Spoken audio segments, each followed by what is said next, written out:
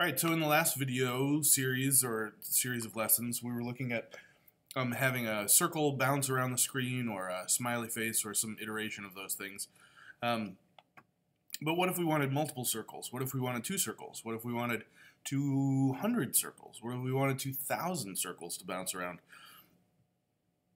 And it's different than when we just wrote a bunch of circles to the screen, you know, we like flooded it with a target or whatever. Because in that case, we're just not rewriting the background. But what if we wanted to individually animate these different things efficiently? Well, we could create multiple variables to handle each circle. So we'll start with the program that we created that executed just a single circle bouncing around. And so if we run this program, you'll see that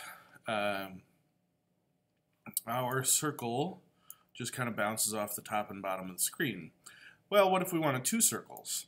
One way to do it is to simply add multiple variables for the speed. So let's add this one is going to be circle 1, and here we'll initiate some variables for circle 2.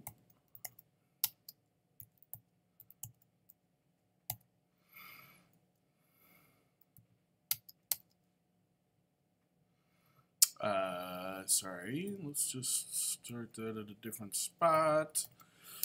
Float circle speed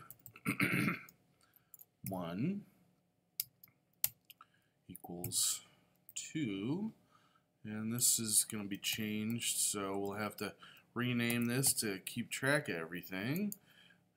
Ellipse circle y0, circle 1, 0. See, this is already getting really annoying. And it's meant to be annoying in the video, and I would like you to actually code along with it to understand why this is so annoying. Okay, so we've handled the circle 0 stuff, but now we need to do all of this again for the circle 1 variables. And so ellipse at circle 1, we'll change this to like 75, so it's off on the side a little bit, and circle 1 speed, circle 1 if y1, 0, 1, blah, blah, blah. It's super annoying already. Just for 2 circles, it's annoying. And I might have made some mistakes in there because it was going kind of fast because it was so annoying. Let's just run this and see, though. So we have 2 balls now bouncing around the screen. Okay, that's cool, but what if we wanted 200? There's no way I would be willing to do this for 200. And programmers thought to themselves, okay, well, there must be a better way. And so we're going to talk about an array. So rather than creating all these different variables with different names that you have to kind of keep track of, we can notice here that like the only thing that's really changing is the kind of number, which one we're referencing.